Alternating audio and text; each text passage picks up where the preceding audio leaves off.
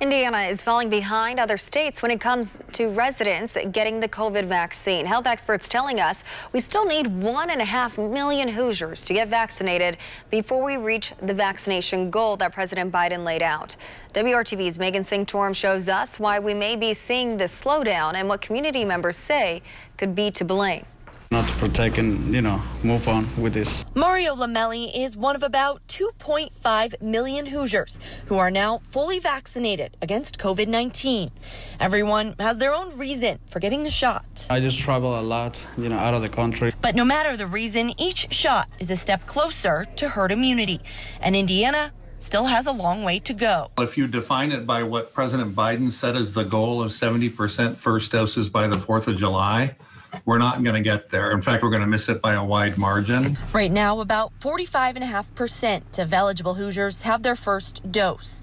Dr. Paul Calkins with IU Health says if vaccination rates continue as they are, we likely will not reach President Biden's goal until November. 12 states have already reached that goal.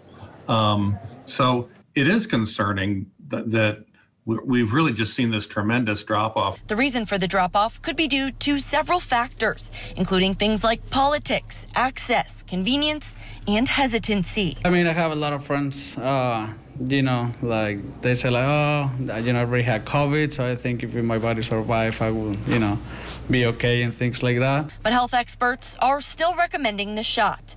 They tell us it's too soon to tell if those who have had and recovered from COVID-19 can be counted toward herd immunity. The Fairbanks School of Public Health, they're saying that about 28% of the people of Indiana have probably had COVID. That's the ones that are known and the ones that are sort of extrapolated. And we don't really have a good sort of understanding of how many of those people have gotten vaccinated.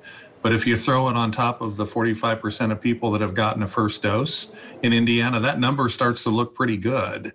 It's all a matter of knowing what the amount of overlap is. So for now, Lamelli says he hopes the community comes together to get past this pandemic. If we all do a little bit, we can move forward. Working for you, Sanctorum, WRTV.